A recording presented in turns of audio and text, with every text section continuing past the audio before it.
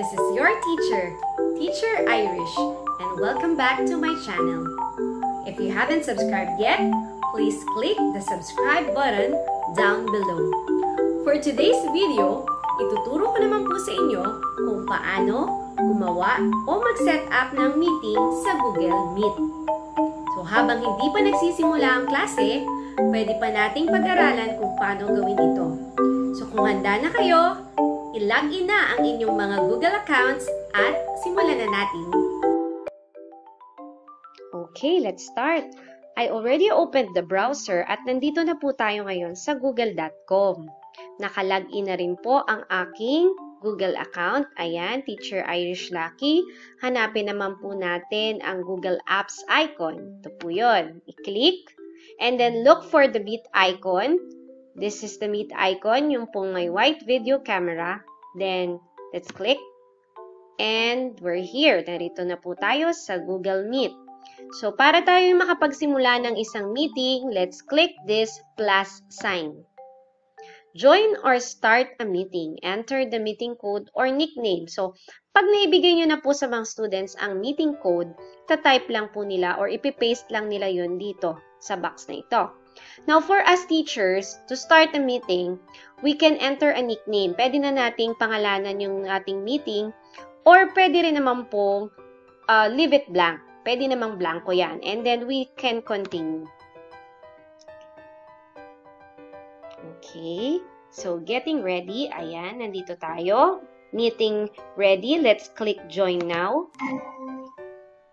At lalabas po ang joining info ng ating meeting. So, para po makapag-invite tayo ng ating mga students, pwede natin silang i-add dito, add people. And then, just type here the email of your, email address of your pupils. Example. Okay, gmail.com. Okay, and then send. Marireceive na po yon ng inyong mga estudyante. Okay, another way. So, meron din po tayo ditong meeting details. Nandito rin ang ating joining info. We can copy here the joining info. At ito po yung usual na ginagawa namin mga teachers ngayon dahil uso na po ang GCs sa mga sections. Ilalagay na lang po natin sa GC natin. Ipipaste natin ang joining info. Ayan. Then, send it to our GC. So, mababasa na po yan ng mga students natin. And then, mag-iwan tayo ng message sa kanila na this is the link of our online class tomorrow. Okay. Then, 9 a.m. Para alam nila yung time. Okay. So, ayan na po. Yung po yung unang way para tayo ay maka-create ng meeting link para sa ating klase. Now, baba muna natin to. Let's leave the call. Okay, another way of creating a Google meeting is through Google Calendar. So, punta ulit tayo sa Google Apps. Ito po yun. And then, look for calendar. Here. Ito po yun. Let's click. And, ayan. Nandito na tayo sa calendar. So, para tayo makagawa ng meeting, click lamang po natin ang create. So, lalabas po ito at dito natin ilalagay yung title ng ating meeting. Let's see. First, online class. Ayan. And then, kailan mangyayari? So, let's adjust the date. Pili tayo. August 25.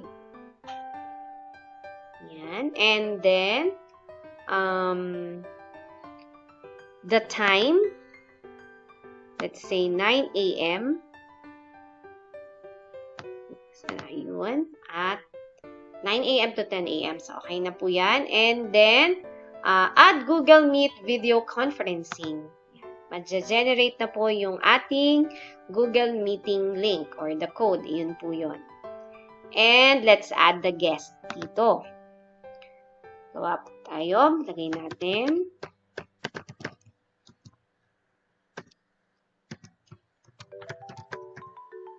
Okay. And then, ayan na po. Add room. Wala na yan. Description. And let's save. Would you like to send invitation emails to Google Calendar guests? So, yes, of course, send natin yan para ma-receive ng ating mga estudyante. So, ito, the following guests are from outside the organization. So, dahil po ang gamit ko ay DepEd account at ang aking guest ay naka-Gmail account, so meron pong tanong muna na ganito. So, syempre, atin pong i-invite pa rin. Invite external guests.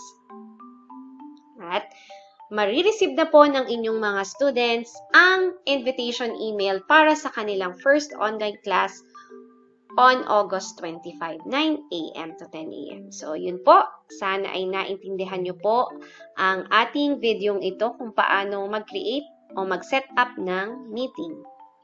Sana ay nakatulong sa inyo ang videong ito. Till my next video, don't forget to subscribe and like. Goodbye!